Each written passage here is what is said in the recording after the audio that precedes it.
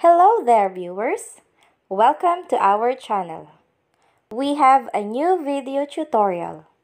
As you can remember, in one of our previous videos, I taught you how to merge your multiple Pag-Ibig contributions in one single account.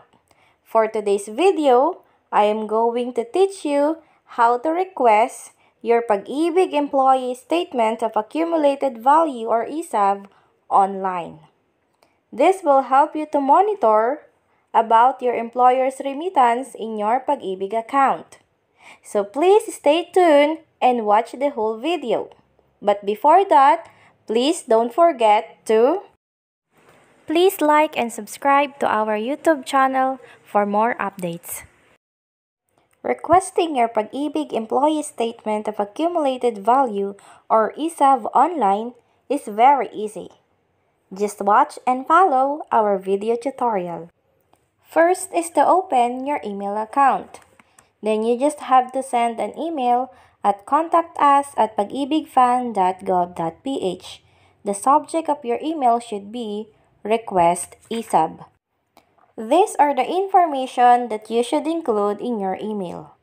First is your full name. You have to include your middle name. Next, your Pag-Ibig or MID number. Then the date and place of birth. Also, your contact details, cell phone number, as well as your email address. Next, your mother's maiden name. And lastly, your employer or company's name.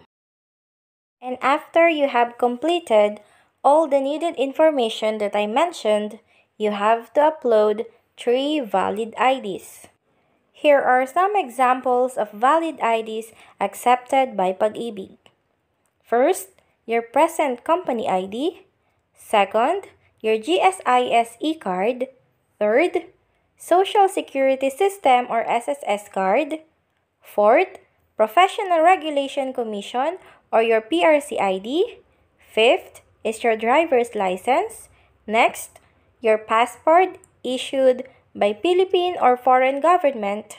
Next, government office and GOCC ID.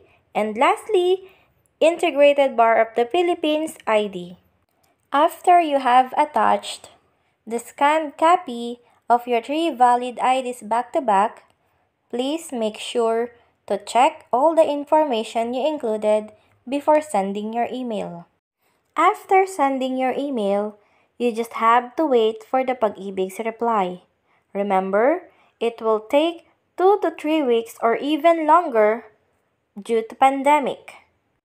Once your request has been approved, Pag-Ibig will now send you an email of the copy of your Employee's Statement Accumulated Value or Esav. And that's the end of our video tutorial. I hope you have followed the step-by-step of requesting your Esav online. And you have to remember, requesting online is the best alternative due to pandemic. You don't have to go outside of your house and be exposed to many people. It is one click away. It will save you time and it will keep you safe. You can always watch our videos and follow the step-by-step anytime, anywhere. So please keep on watching our video tutorials and wait for more videos.